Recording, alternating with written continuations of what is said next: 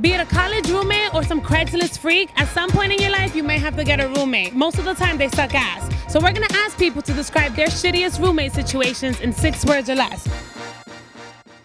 Describe to me your shittiest roommate situation. Broke my bong onto my laptop. Parents. Found him having sex on couch. Someone ate all of my edibles. Gothic witch really cared about trash cans. Was a cam girl, didn't do dishes. Made shrimp jerky on the balcony. Dirty pads, dirty dishes, and dirty tampons. How do you make shrimp like these? You don't. Hi, I'm with Vice. We're asking people questions about their roommate experiences. Oh my God. People are really annoying. If you don't want to talk, just don't talk. Don't be like, oh my God. I left to work, I left my wallet, I came back and he was having sex already. She used to like bang on my door really early in the morning and she was screaming usually about the bins. It's like a box of Intamins. I was trying to hide them and they fucking ate the edibles. Do you still use that couch? Every day. She had lots of crystals and little stones and she would do spells in her room. They thought it was like those cheap ass Intamin cookies. Oh, hell no. But you know when you have an edible. Like it doesn't taste like a regular cookie. No. Leaving her nasty stuff. You could curse. Oh, okay, but I leave her nasty shit everywhere. And how did you confront that situation? Oh, it was on site.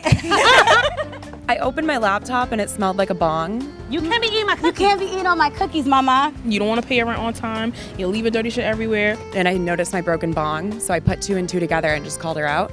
No, she has to go. He made it on the balcony and like had him in the little strips. Why did she do that? It was a mistake, I think. She didn't remember it the next day. I found her naked in the kitchen. Wow. Yeah.